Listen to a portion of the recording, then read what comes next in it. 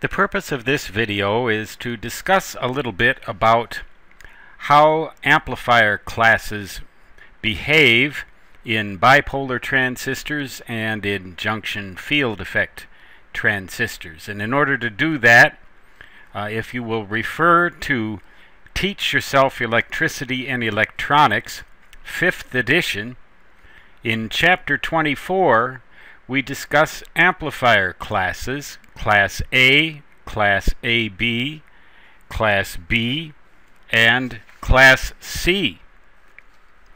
What I've shown here are reproductions of Figure 24-3 and Figure 24-4. These show characteristic curves for a bipolar transistor on the left, that is Figure 24-3, and a junction field effect transistor on the right, that is Figure 24-4. And I have labeled the various classes of operation and where the bias points would be under no signal conditions. I sub B is the base current. I sub C is the collector current. That's in a bipolar transistor. Notice that with forward bias we get conduction. With reverse bias we don't. More or less. The forward breakover point actually for a transistor like this is about 0.6 of a volt in a silicon bipolar transistor, the same as the forward breakover voltage in a silicon diode. In a junction field effect transistor, the situation is quite a bit different. We have here, the gate voltage, and here we have the drain current. The gate is the analog of the base, and the drain is the analog of the collector, but although the characteristic curve is similar in shape, the bias points are different. And instead of cutoff, we call this situation pinch-off. Normally with reverse bias, we actually can get conduction in a junction field effect transistor or JFET.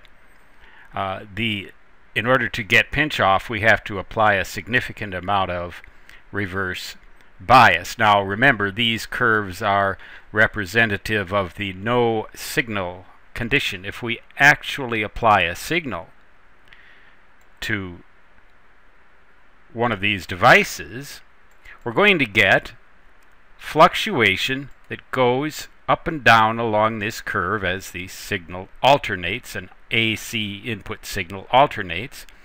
In the Class A case, it's always going to remain within that straight line portion of the curve here, so that the output waveform will always be a faithful reproduction of the input waveform, just bigger, hopefully, if we have an amplifier. That's represented by this slope of this curve. The steeper the slope, the greater the amplification will be in general.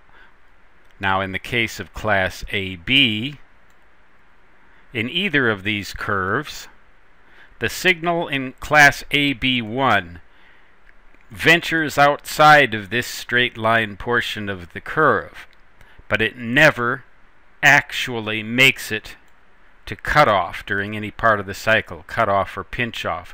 So the device always conducts during 100% of the input cycle. In the case of Class AB2, however, during somewhat less than half of the cycle, but a small part of the cycle, the device is actually cut off or pinched off.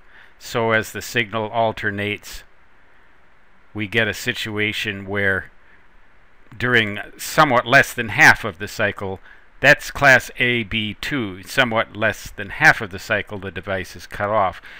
One of the interesting things about all of this is that in order to get significant amplification with these Class AB amplifiers as opposed to Class A, we need to drive them harder. I've represented that by making the ellipse here, as it were, bigger and bigger. Class B operation, during half of the signal cycle the device conducts, during the other half it doesn't. So in effect, we get half-wave rectification of the input signal waveform. In order to get significant amplification, though, we have to drive the device rather hard. Now, in the case of Class C operation, the no signal bias point is actually in the cutoff zone or the pinched off zone. In order to get any output at all from the device, we need to have a significant amount of driving power, more than either of the other types of amplifiers or any of the other types. In addition, Class C operation produces significant distortion of the waveform in the output. The further we go down this curve at the bias point, the greater the amount of distortion we will see in the output waveform. So, in fact, if we were not to drive this device sufficiently, we wouldn't get any output at all in Class C operation. So those are the basic characteristics of Class A, Class AB1 and AB2, Class B, and Class C amplifier operation. Now keep in mind that the only true waveform linear amplifier is going to be the Class A amplifier, because in order to get a truly linear reproduction of the input signal waveform, we have to stay within that straight line part of the curve.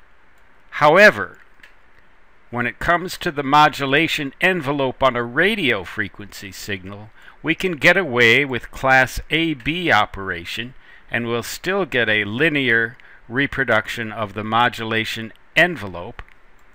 Even with Class B, we'll get a linear reproduction of an amplitude modulation envelope in a radio frequency power amplifier. But when we go into Class C, we can't get a linear reproduction of the modulation envelope, and so the modulation will become distorted.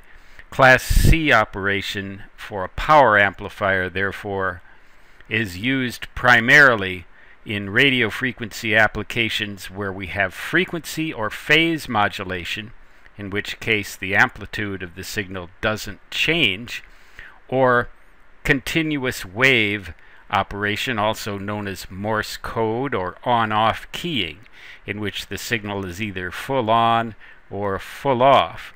Frequency shift and phase shift keying will also work with Class C, but AM, old-fashioned amplitude modulation, you don't want to use Class C as a radio frequency power amplifier for that particular mode, nor single sideband. You don't want to use a Class C amplifier in an attempt to make a power amplifier work for single sideband.